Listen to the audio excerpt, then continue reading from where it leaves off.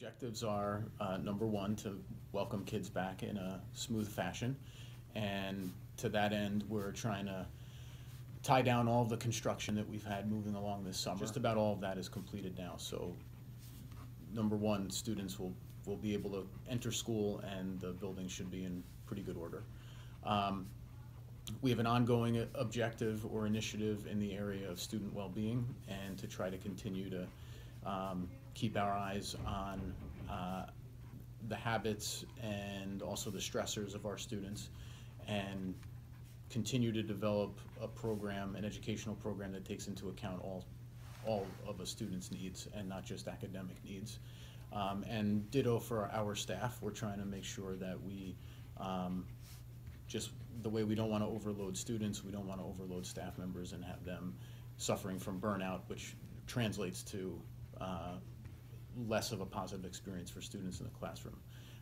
And then beyond all of that, of course, we are always in the business of delivering the New Jersey core curriculum content standards, or New Jersey student learning standards as they're now known, and ensuring that the experience that our students have here in Chatham exceeds the baseline requirements in the state of New Jersey and provides them with the absolute best education that we can give them.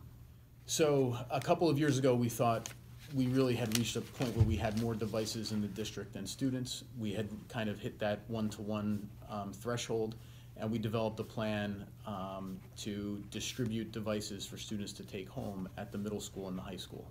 Okay. Last year, we distributed devices to all middle school students, and this year we are distributing devices to all high school students.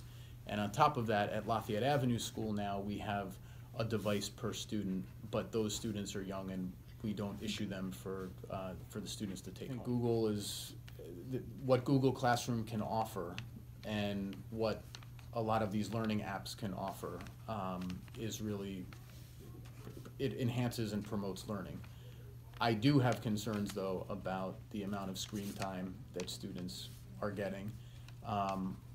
I certainly have lots of concerns about social media and cell phone use, but that really in some ways runs independent of the Chromebook.